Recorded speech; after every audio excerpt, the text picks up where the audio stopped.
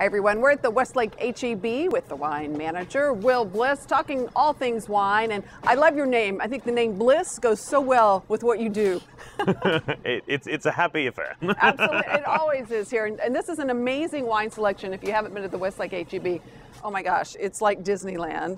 There are so many different wines. And today we're talking kind of lighter wines, very inexpensive wines, perfect for the weather, right? Yeah, springtime's all about, new things and trying new things, and it's nice porch pounders, inexpensive. Yeah, and they work so well with our hot weather. Okay, we're starting out with a really good rosé. Yeah, so Sacha Lachine, in case you guys haven't heard about it, this is the essentially second label to Whispering Angel, one of the big rosés on the market, and this is light, clean, very, very true to style, Provence.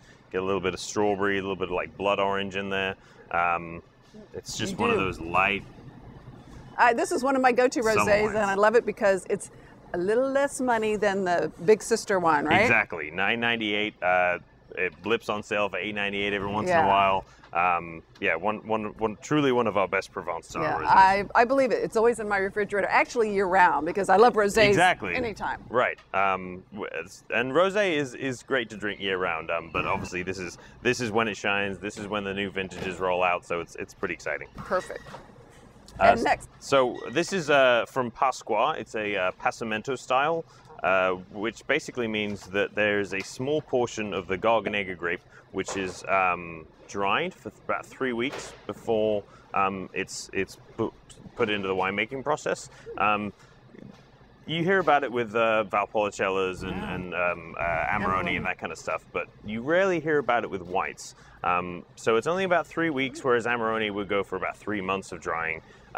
It reduces the weight of the grape by about 20–30%, but it adds a little bit of body to it, right? Well, that, and I think the flavor's more concentrated. Exactly, yeah. So that weight that comes off the grape is usually all just water. Yeah. So it really concentrates some of those flavors. Very nice. What's the price point on that? $12.98. It also has a red sister as well, which is a similar style, just using red grapes instead. That's nice. That's fun. Yeah.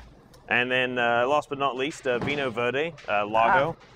So this is kind of like the ultimate patio pounder, right? Yes, absolutely. Inexpensive. It's got that ever so slight sweetness to it. The original style from Portugal, they actually used to age or not age, but to stop the fermentation, they would throw the barrels in the sea, so it had like the salinity to it, and that sort of carries on in the embodiment of this wine now. So nice. Oh, this is awesome. These are also low alcohol, so again, porch pounder wine is appropriate. Exactly.